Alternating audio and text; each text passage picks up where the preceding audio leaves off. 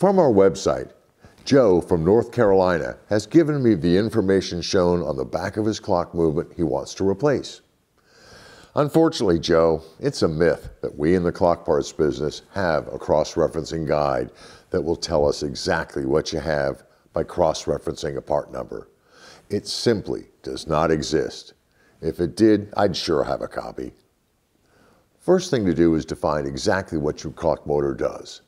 Most motors are just time only, but some can have a pendulum swinging below, or chime playing on the hour, or every 15 minutes, which is called a 4x4. Your movement could also have a day, date, or tide hand as well. Just determine what you want your new clock motor to do. The measurements you need to make to find a replacement movement are pretty easy to do. Get yourself a good ruler or tape measure. The ruler cannot have a space between the end and 0.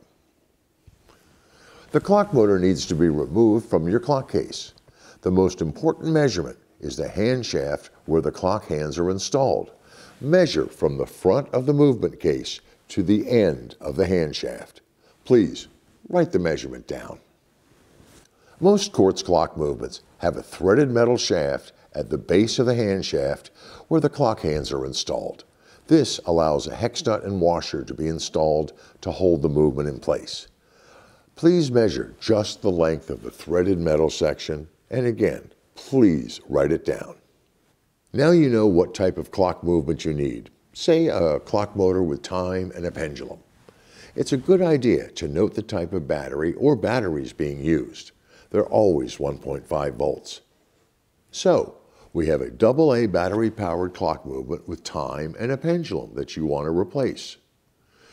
With the shaft length information you have, there are a variety of options. You can give us a call. You can send us an email. You can also go into the movement section of clockparts.com and start looking around. It sure would be nice if there was a cross-referencing guide for clock movements, but a minute or two of taking a few measurements might actually be faster. This is Mike Brossman for clockparts.com.